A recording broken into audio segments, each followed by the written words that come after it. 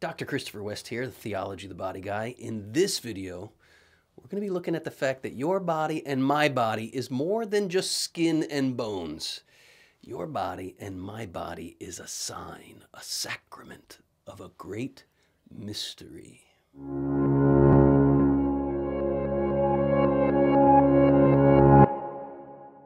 John Paul II, in his marvelous, glorious Theology of the Body, says that our bodies are not only biological, they are theological. Your body and my body is a sign of a great spiritual and divine mystery. What we're talking about here is what he calls the sacramentality of the body. Sacramentality, what does that even mean? Very simply, it means the making visible of the invisible. You cannot see the human soul. What do you see? You see the body. And John Paul II says the body is the sacrament of the human spirit. It makes visible that invisible mystery. But there's even more.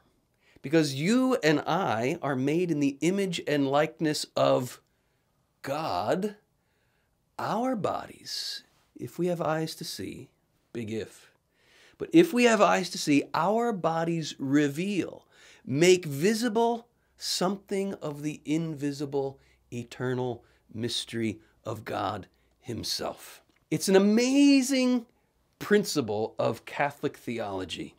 You could put it this way. God speaks to us in sign language. What do we mean?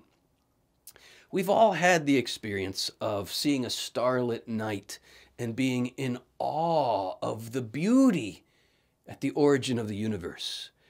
We've all had the experience of a gorgeous sunset or a delicate little flower where our hearts are awakened to the mystery behind it all.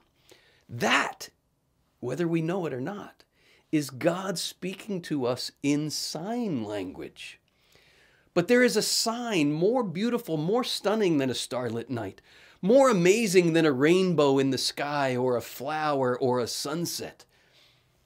It's the human body. We are the crown of creation. We, in and through our bodies, more specifically, in and through our masculinity and femininity, we are a sign of a divine, glorious mystery. We cannot see God. God is pure spirit. And yet, St. John tells us that it is that which he has seen with his eyes. It is that which he has touched with his hands that he wants to proclaim to us. The very word, the very meaning of life. How has he seen it with his eyes? How has he touched it with his hands? Because that word, that ultimate meaning, took on flesh. The Catechism of the Catholic Church puts it this way. In the body of Jesus, we see our God made visible, and so we are caught up in love of the God we cannot see. That's Catechism 477. And then in Catechism 704, we read this. God impressed his own form on the flesh in such a way that even what was visible might bear the divine form. My brothers and sisters, here we have to recognize we are all the blind man in the gospel who has to cry out, Jesus, Son of David, have mercy on me. I want to see. Is this the way we see our bodies when you're standing naked there in the shower? Are you looking at yourself saying, oh my gosh, my body reveals a great mystery? It's not the way we tend to think, not the way we tend to view our bodies. Why not? See, there's an enemy who's hell-bent on blinding us to the sacramentality of our bodies. Because if we discover the sacramentality of our bodies, we discover who we really are. We discover why we're really here. We discover where we come from and where we're headed and how to get there. we discover the ultimate mystery behind it all, because that mystery has revealed itself in and through the human body. It's called Christmas.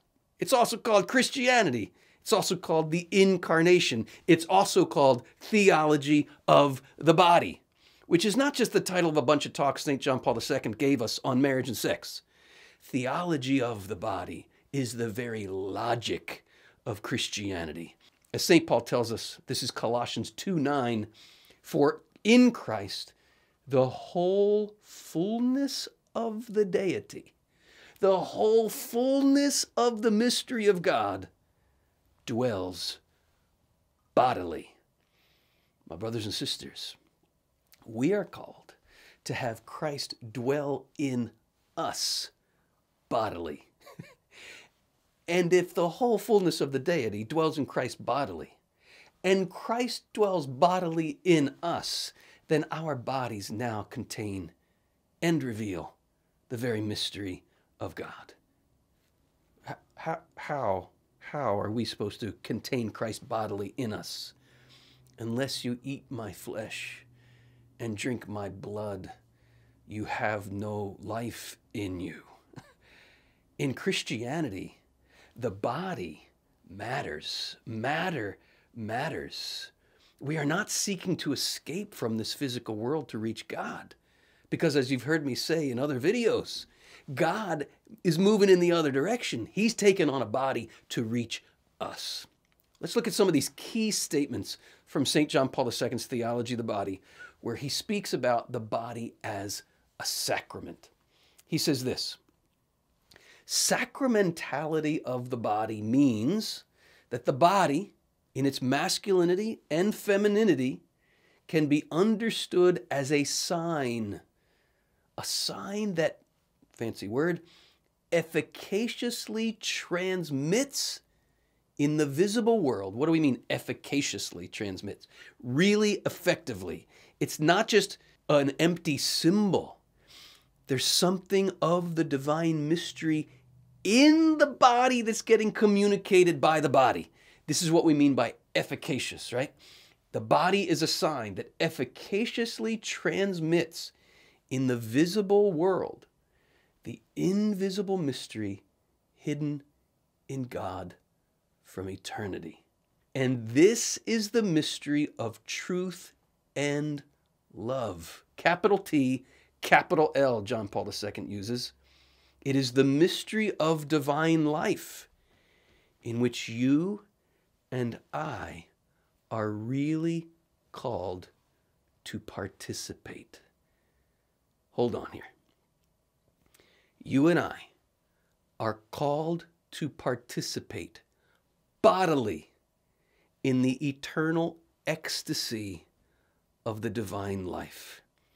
And our bodies, if we see them rightly, our bodies are a sign that really and truly, efficaciously reveal who God is, who we are, why we're here, how we are to live, what our ultimate destiny is, and how to get there.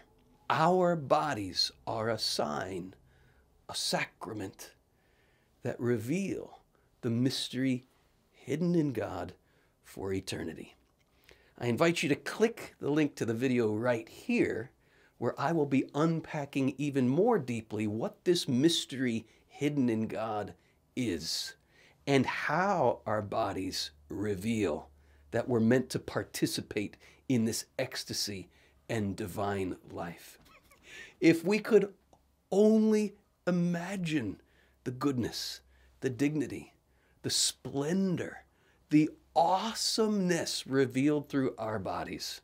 Click here and we're going to talk more about it. If this whet your appetite to learn more, I invite you to click the link below to learn more about the courses I teach for the Theology of the Body Institute, and click the other link to learn about becoming a patron of the Theology of the Body Institute. Become part of a global community of patrons who are learning, living, and sharing this theology of the body.